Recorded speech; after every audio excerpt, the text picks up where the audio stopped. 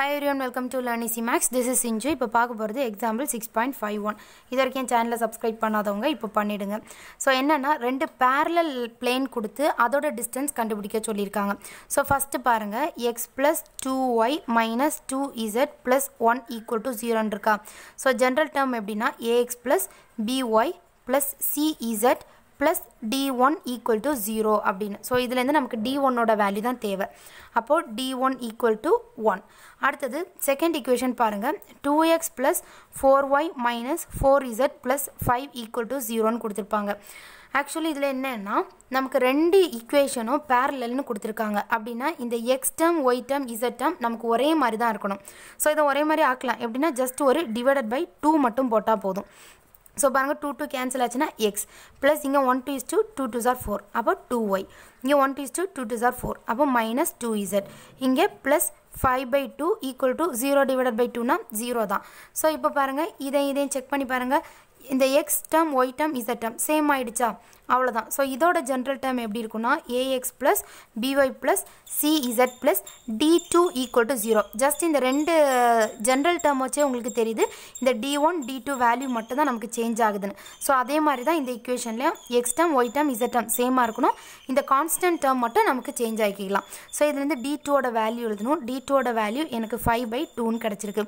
So ரெண்டு parallel பிளேன்ஸுக்கு நடுவில் உள்ள டிஸ்டன்ஸை கண்டுபிடிக்கிறதுக்கான ஃபார்முலா நமக்கு delta equal to modulus d1 minus d2 divided by root of a square plus b square plus c square அவ்வளோதான். So இப்போ delta equal to d1ஓட value நமக்கு இங்கே 1 minus d2ஓட value 5 divided by 2 divided by root of A square.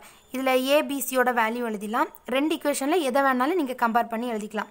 So ஏயோட value இங்கே 1, அடுத்தது பியோட value நமக்கு இங்கே 2, அடுத்தது சியோட வேல்யூ பார்த்தீங்கன்னா -2. ஸோ இங்கே கம்பேர் பண்ணாலும் அதே தான் வரும். ஏயோடது 1, பியோடது 2, சியோடது -2. ஸோ ஏ ஸ்கொயர் அப்படின்னா 1 ஸ்கொயர் ப்ளஸ் பி ஸ்கொயர் அப்படின்னா 2 ஸ்கொயர் ப்ளஸ் சி ஸ்கொயர் அப்போது -2 த ஹோல் ஸ்கொயர். இப்போ இது வந்து டெல்டா ஈக்குவல் டு மாடுலஸ் இதை கிராஸ் மல்டிப்ளை பண்ணலாம். அப்போ 1 × 2 2 -5 டிவைடட் பை 2 எல்சிஎம் எடுத்தாச்சு. ஸோ இந்த 2 காமனாக போட்டாச்சு.